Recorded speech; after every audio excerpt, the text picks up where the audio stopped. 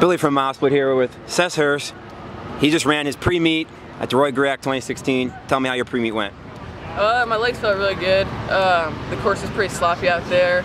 I think if it stops raining here tonight, I think I'll be fine to race when I get the spikes in, but yeah, I mean, it should be a good race. Talk about some expectations. Do you have a game plan going into it, and what do you expect to come out with it? Yeah, I'm really going for the win. I've never won like a big invitational race yet, and last year was just kind of see what I could do here, try to get my name out there, and then this year it's really coming in with the expectation of a win. Yeah. Awesome. So I've seen you run a couple times this year, killed it, won by like minute and a half or so, 2 races. What happened last weekend? Yeah, so last week I was at Iowa State, and I was feeling great on the warm-up, felt great for the first mile. I got out really fast, had a good probably 7,500 meter lead, and then I just started cramping really hard, which has never happened to me during a race.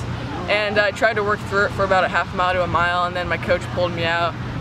It was just, I was trying to like hold my breath and run at the same time, and it wasn't really working. So yeah, I just drank a lot of water this week and made sure I'm hydrated. And I think it was just a one-time thing, so I think I'll be good. I was just going to say, what do you think are some things you could do to make sure that doesn't happen again? But yeah, that's weird. Was it really hot or anything in particular? No, I mean like 75, I mean like dry, so I mean it wasn't anything like from what I'm used to running in Nebraska. So I don't know, it's kind of weird. I was pretty frustrated, but like 10 minutes later, my legs felt fine and I did a pretty hard workout. So I mean, what was your workout after? I just did a 3 by mile, but I actually had to drive to a college visit right after the race, and my mom went to get Panera, and I was just so frustrated that I just got out with no warm up and I just sprinted for like 3 miles. Tore it so up. Mad, yeah. That's awesome.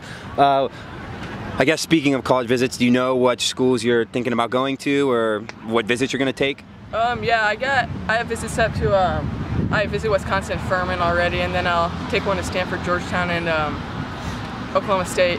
And so that's kind of where I'm at right now. I'll just see after I'm done with all the visits. Awesome. How'd those visits go so far? They were both awesome programs. It'll definitely be a tough decision, I think. Yeah, for sure. So you did Foot Locker and NXN last year. Is that the same plan for this year?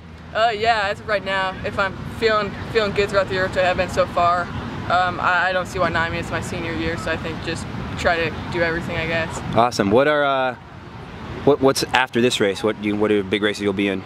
It'll be pretty low key until my like districts and state, and then after that I'll have a good 3-week break to really get ready for Nike and Foot Locker. So this is kind of my one big race of the season. Awesome. So, like you said, you seem like you're in shape. You had a little bit of problem last meet with just cramping and stuff. What right now at the point you're at in your season? What do you have to work on to make sure you can stay ready to go for all these postseason races? Yeah, I think really changing my speed during the race, getting ready for that last K. Because I mean, right now I can kind of run away from guys, but once I start racing those top guys, it'll be pretty tough to get a distance between them. So I'm going to really have to work on my closing speed. Awesome, man. Tell me one fun fact about yourself. Ooh, fun fact. Ooh, let me see. Oh, this is tough. What's a fun fact? Ooh, I love playing soccer. Awesome, awesome. Thank you very much and good luck. Thanks.